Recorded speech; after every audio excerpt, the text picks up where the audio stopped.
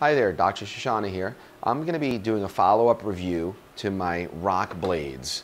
I've had these for about a month and a half now, and the more I use them, the more I like these instruments.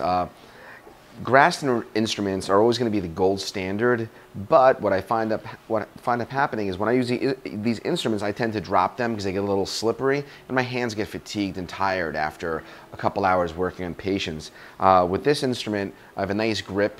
I don't drop them, my hands don't get tired, and if you're a chiropractor or a physical therapist and you're just getting into instrument-assisted soft tissue mobilization, the price point that RockBlades are a lot less. So let's say the whole kit, $500 versus $2,500 for Graston instruments or $3,500 for Hawk grip instruments.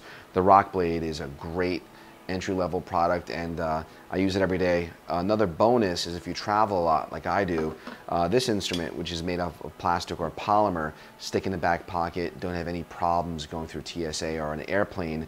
I can't imagine that they would let me bring this through, but great instrument. Another thing that I found that really great, the Rock Rub, the product, the emollient, when I use it, I could actually tape a person after using it, where in the past, if I Grastoned somebody and I used their emollient, it was much harder to tape. I had to wipe down with alcohol. So I really do think RockTape has thought of everything.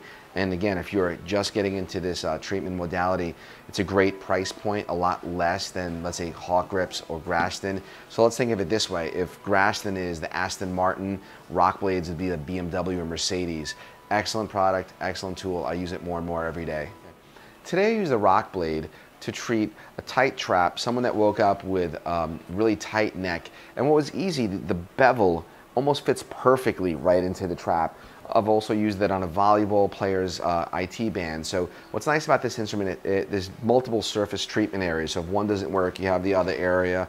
And as you can see in the video, I'm working the little nooks in. So it's all in one tool that I find to be pretty awesome. So I'm going to be reviewing more products as time goes along. So if there's a specific product you want me to review, please subscribe and/or email, and there'll be more to come.